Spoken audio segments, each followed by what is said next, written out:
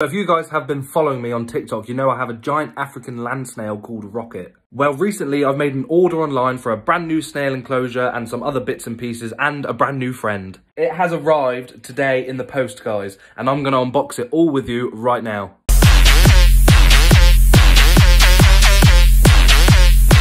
This is it, guys. It's quite big. It's actually a custom enclosure, so it's got like a built-in heat pad and stuff.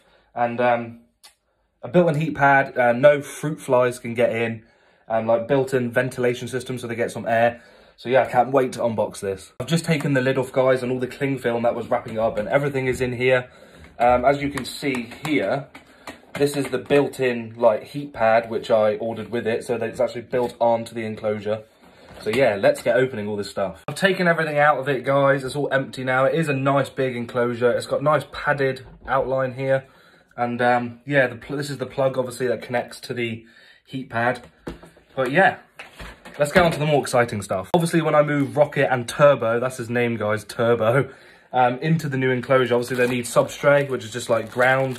It needs to be moist. I'm going to use the substrate from Rocket's enclosure right now to put in that one. Then if it needs more, just top it up with this one. Got their protein mix right here, which is like, they can have it twice a week. Rocket didn't like the other one, so I'm hoping they both like this one. And snails love moss, like wet, damp, mossy stuff that you find in the forest. So that goes in their enclosure as well. Just a little bit, like, in bits of, like, places, little places that they like. And sometimes they like to hide under it. What else did I get? Also got these, giant African, when they get, obviously, really big, they won't be able to go in these. But I don't think Rocket will fit in these, but Turbo definitely will fit in these. But, yeah, so this is like little hides they can go in if they want to go in there. And obviously I've got a thermometer, so I know what the temperature is in their enclosure, because it needs to be in between a certain temperature. So for them, because they're the same species, you can't have snails together if they're different species. So that will tell me what the temperature will be in there. It needs to be in between 20 and 25 degrees. So that is doing it on its own at the minute, but I need the heat pad enclosure for the winter because obviously they're going to get really cold. And this is just like a seashell, which you put their little protein mix in and they can eat it out of that, literally just like a feeding bowl for them. That's all that is. And I've just realised that I did order a tree stump in the parcel as well. It's like a big tree stump looking thing, like a natural real tree stump, and then go in it and like under it. They would love it. And I've only just realised that hasn't come. So I'm going to have to email the website and ask them where that is. Now you've seen the stuff, guys, let's put them in their new enclosure. But first, we're going to obviously set up and put everything in. So yeah, this is the fun bit. First thing we have to do to set up the enclosure, guys, is fix these thermometers to the enclosure.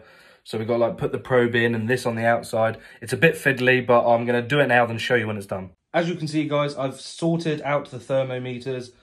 I've stuck them both there. One by the heat mat and one over here so I can regulate the temperature around the whole enclosure. I did make it look as tidy as possible. I think I did a pretty good job, to be honest. But yeah, so that is basically the hardest bit done because it is so fiddly.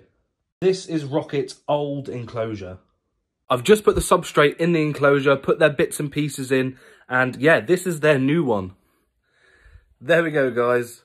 That is the new enclosure. It looks quite, I'm very happy with it, actually. It looks quite nice. Now it's time to put Rocket and Turbo in the enclosure. Got Rocket. He is getting very big. Ready to go to your new home?